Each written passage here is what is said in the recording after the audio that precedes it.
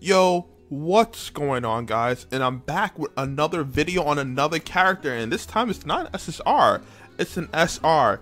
I hold this character very dear to me, so because of that, she gets a video even though she's an SR. Usually I don't really cover these things, but I like her a lot. She was my top 3 and probably still top 5 now.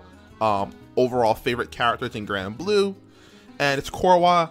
I've been using this character for a long time, and it's only right we give her a video.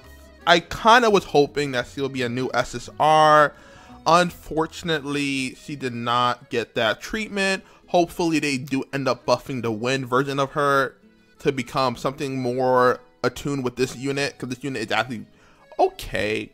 It goes a good distance for what they can do with the Wind version of her, which is what I hope they do with the next balance patch for the older units. Yeah, feels weird saying that Korwa's an old unit now, but he came out in 2016, and yeah. Now, these names are hella hard. I'll try to make it as funny as possible, but pronouncing half of these, oh brother, oh man. But we'll start with the Ogi EP. That's all I'm saying. I don't know how to pronounce the other part. Too damn, it's too hard. But this is her Ogi effect. It extends the duration of her special buffs granted by her skill 2. It only applies to her multi-attack. It does not apply to her skill right here, this one. You would think it would, but it does not, so that's unfortunate. It do apply to these two though. And that's about it, really. It's okay. The biggest thing about this Ogi is that it gives a big thing, and it may not sound like a big thing, but it does actual damage. This is the first Korwa unit in the game that does Ogi damage. So what I'm hoping for is for the other versions of her to gain Ogi damage. That would be a big difference in making her do a lot more damage and helping out the team. So this is a good thing, a very good thing. Okay, so her next skill is Tranchant. It's her skill 1. Does wind damage to a foe and gives her 20% charge bar. It kind of reminds me of the Chrysaor's skill. It's just a nuke and 20% charge bar. It's not anything amazing or anything. It's okay, I guess.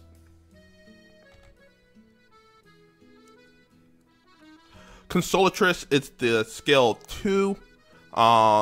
It restores health of all allies and removes 1 debuff. This is actually really good for an SR unit. Not many of them have a heal and a clear in one skill. Most of them actually, I mean, recently they've been doing this more often, but this is not a bad skill at all for an SR. It's one of the better skills. Not a huge heal though, so keep that in mind. She's an SR. There's only so much she can do, but it's okay. It's okay. It's not a bad skill. Oh, let's get it, like really cute art, bro. She's sleeping. Oh my god. Oh my. Can we talk about the art in this character, bro? Oh, man, screw the character. Talk about the art.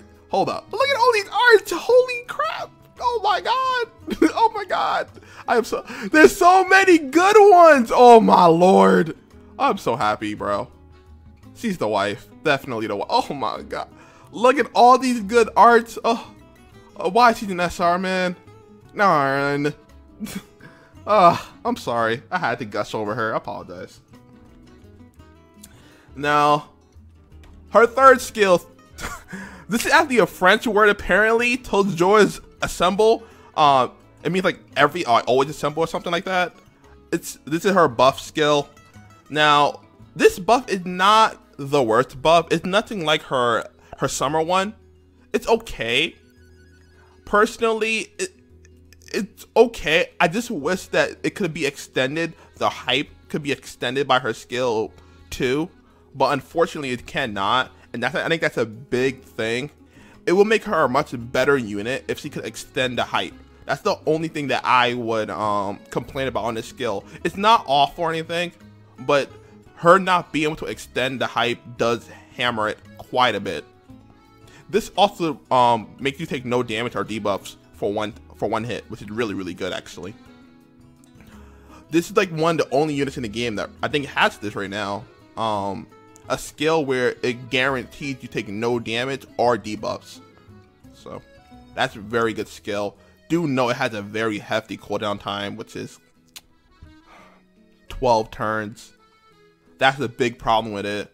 But what I'm really hoping for is that they take these, like, this concept and they put it into the SSR version of her that comes out. Oh, the buff that comes out for her. Because I'm pretty sure they're gonna buff her. I hope. I pray. I'm praying every day, man.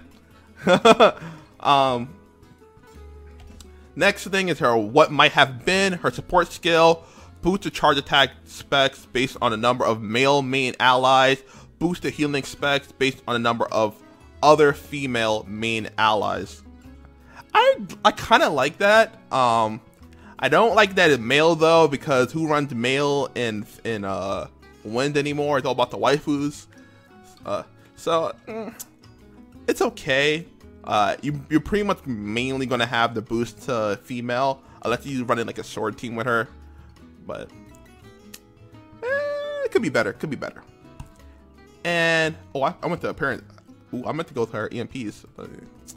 Maybe you have to want to look at her low key. Now with her EMPs are not bad. I would recommend going wind attack, triple attack, CA damage. Probably 1 point into this though. You may want to max out healing. I don't think it's worth it though. To be honest, most people are not going to EMP an SR unit, but I will. She's so cute. I don't care, bro. Listen, everybody has that one waifu that they want to cherish. You know, this is mine. So leave me alone. She's like my second character. She probably is my favorite GBF character, original. John is my favorite character in the game. There's no question. There's no competition. John's #1, but John is not an original GBF character, so I'm not going to really count her. But for GBF original characters, Korwa is probably my favorite. I can't really think of another unit that's a GBF original that I like more than her. But that's the way I would go with her EMPs. I'm sorry if I get off track. You know, she's my wife. Leave me alone. Let me talk. But let's get to a fight with her. It probably won't go well because she's an SR, but you'll see how her buff goes. It's pretty cool. I'll be right back. Now, I wasn't sure what raid to take on. I already took on the event raid, so this time we'll be taking on Yggdrasil high level. Now, as I mentioned, this Korwa is extremely cute. I'm probably going to use her as the main. First, can we talk about she's the only unit that has the Academy outfit on. Still, Vera and Catalina has not gotten that outfit yet, and I don't know why. But right now, she's currently the only one. Oh, she's currently the only one with the outfit, which is pretty cool.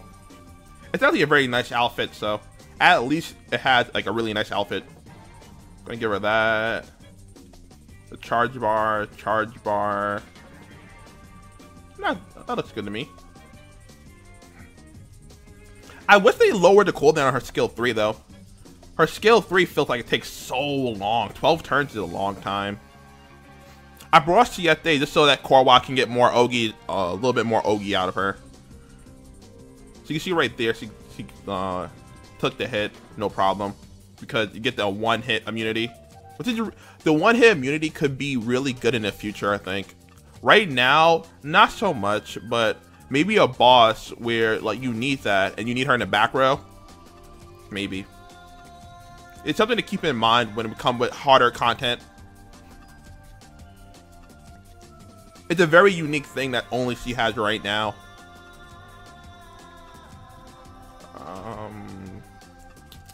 So we're gonna Ogi here and then Ogi again with Siete skill 3 right now.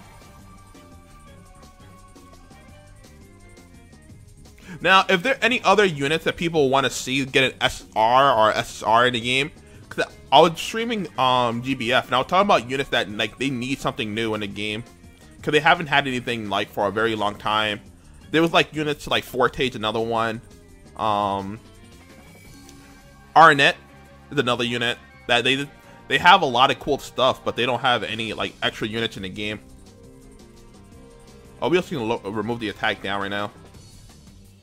Pretty cool. So like her clear and the heal is not bad. Like her kit is not awful, and it could be something good for the other versions of her. Hopefully. I think they take off the Ogi effect.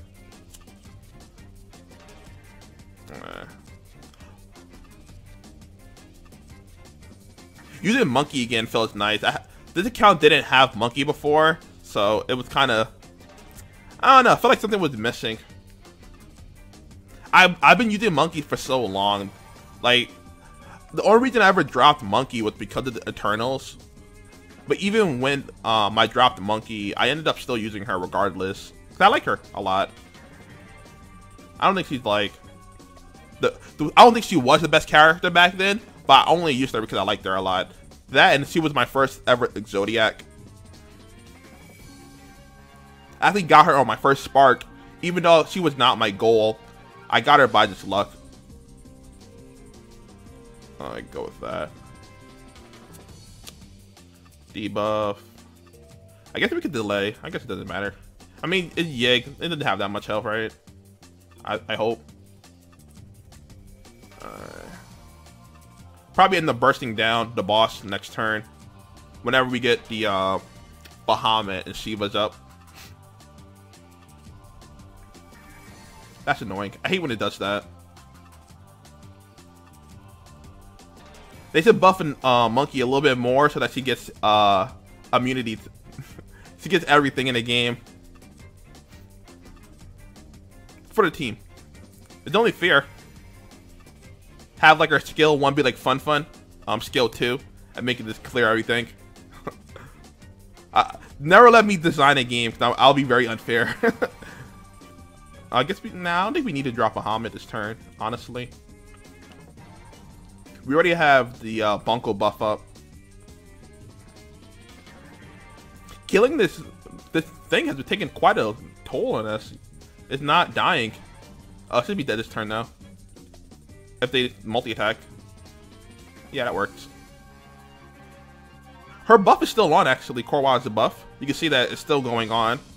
So they do have the multi-attack boost. It's just that the lower is still there. It has 1 turn left. That's really good. It's been on for what? It's been 8 turns. Now keep in mind, this is only because I'm running Siete. If Siete did an Ogi again, she would have not had her buff up for this long. So keep that in mind.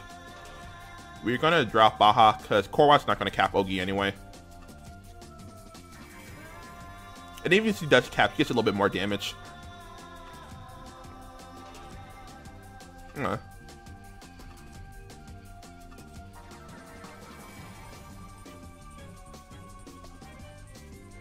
we go.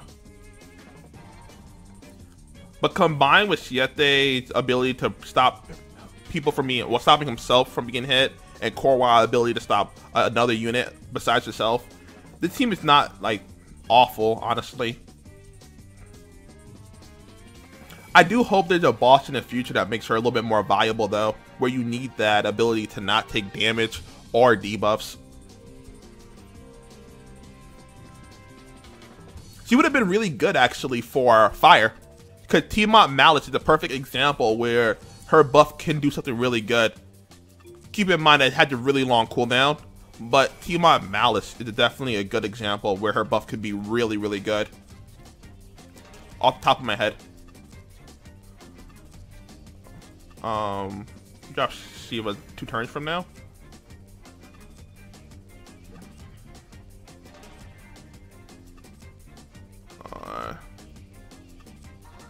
So I guess we're going to Ogi, and then we're going to use Shiva, I think. Something like that. Yeah. Hopefully it does multi-attack down or something. Something that's not annoying.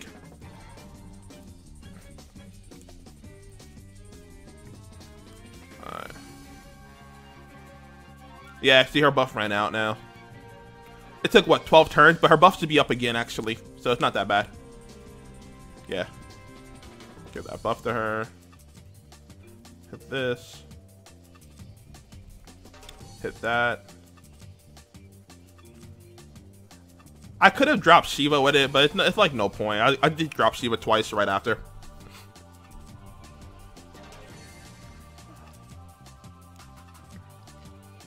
I kind of want Wind Magna to get Sentence on it. I just want to see what it can do with CFA skill 4. And you can see her damage to a little bit lower. Feels bad. Korwa still is an SR, so she's not going to have like the high damage output of an SSR unit. Unfortunately. It's very hard for those units to have that. Oh, I don't have monkey buffs up. So we're not going to cap autos here.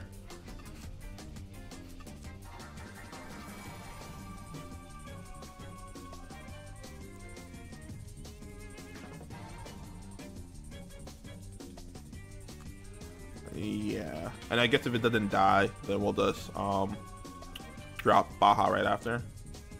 But I like her. Maybe not everyone likes her. That's okay.